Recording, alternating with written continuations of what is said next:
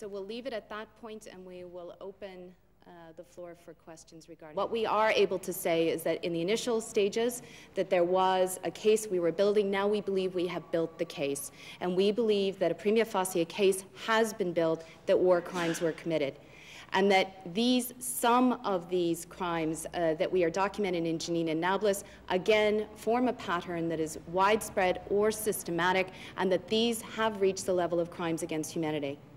But we have to say in the same breath, when there's any crime committed, crime of war or otherwise, you look at the perpetrators, not just at the person who actually commits the crime, but also at the line of command.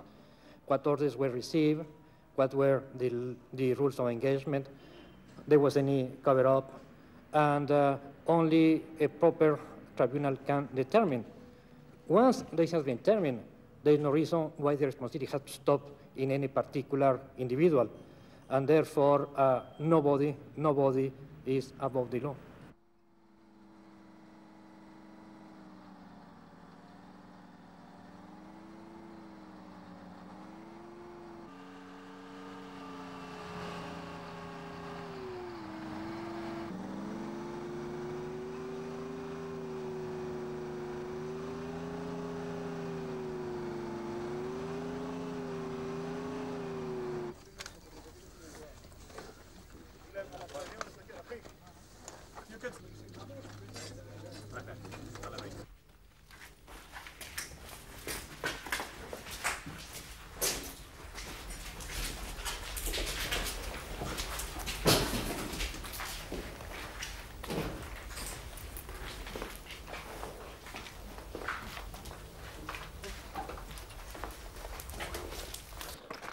This one? I think somebody can go in. Let's see, let the world see. Look. I'll cover it again. And 3 years. C'est toi là. Well, it's not a report that brings much credit to Amnesty, and it's not going to bring much help to the people of the region. The report describes Israel going into parts of the West Bank as if this happened in a vacuum. But of course we didn't want to go into these areas. We went in because over the past 2 years 650 Israelis have been murdered deliberately by terrorists, while the Palestinian Authority stood aside and did absolutely nothing. The report ignores this. One gets the impression that if Amnesty International was writing a history of the Second World War, they would start with the Allied bombing of Dresden. There really are dilemmas here for any democracy that is trying to fight terrorists that hold themselves up in schools and in ambulances with no respect for civilian life.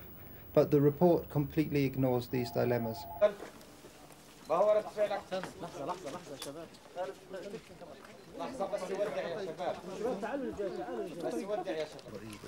It's a very important report, and we hope that the Committee of the Four will put it in their consideration and the top of their agenda in the next meeting, which is a very important meeting to face this escalation of military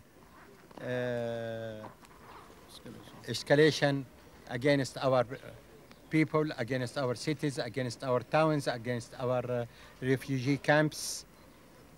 And this siege, as you see, very dangerous, this humiliation on all the checkpoints. Who can accept this all over the world?